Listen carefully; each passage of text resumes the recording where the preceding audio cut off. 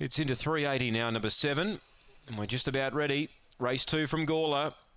They're all in. The green light's on. 270 for Simba, who's been a model of consistency of late. They're ready.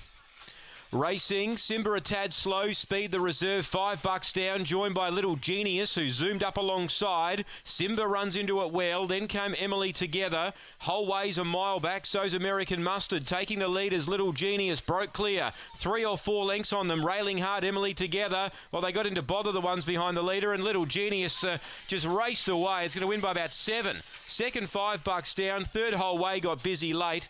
Then American Mustard. Emily Together was actually looking at place chance at about the 100-metre mark, but copped all sorts of bother. And Simba was in that same collision. 22.90 the time. Number 4, the winner, Little Genius. Adrian Chevalier, the winning trainer. This greyhound has also been found in the markets.